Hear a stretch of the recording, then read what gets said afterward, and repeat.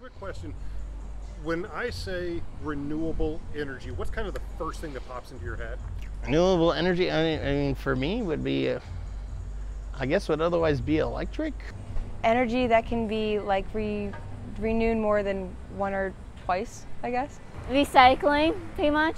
It would mainly be like air, water, solar. Also like solar systems, not solar systems, solar panels. This would be water. We should figure out something to do with the water power. Well, it's always nice to find new ways to save and, conserve. But I'm an old school person myself, so I mean, I always go with the saying, if it ain't broken, don't fix it. Have you seen the mountains of trash that we have in Cocoa, Melbourne, all the way down south in Port St. John and all that? I know our environment's not going great with all the trash and like how much trash we're building up. It'd be nice to get rid of those trash mountains and maybe turn it into, more housing or, another way to get maybe some people can get some income, turn it into businesses and stuff. What if I told you that gas given off by organic and even human waste can be collected into an actual infinitely renewable energy source called renewable natural gas? That would be really cool. It sounds great to me if they're turning it into something good instead of bad, I mean, it sounds like a great idea.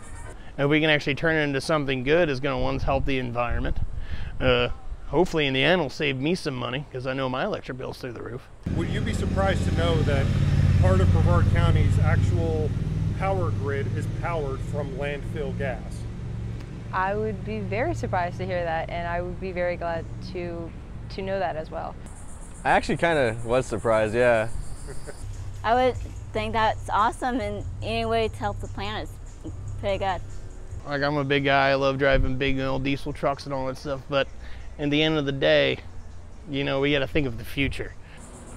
I mean, if it works, and it's working in a way that helps us save and conserve, like I said, then hey, I'm all for it, and I imagine a lot of other people would be too.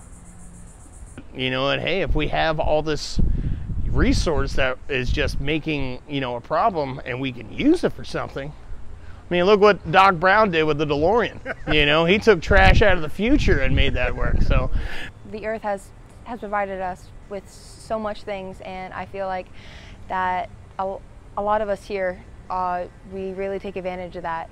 So it's very great to hear that there are a lot of intelligent people out there that are smart enough to learn new ways to help the environment and not really take more from it.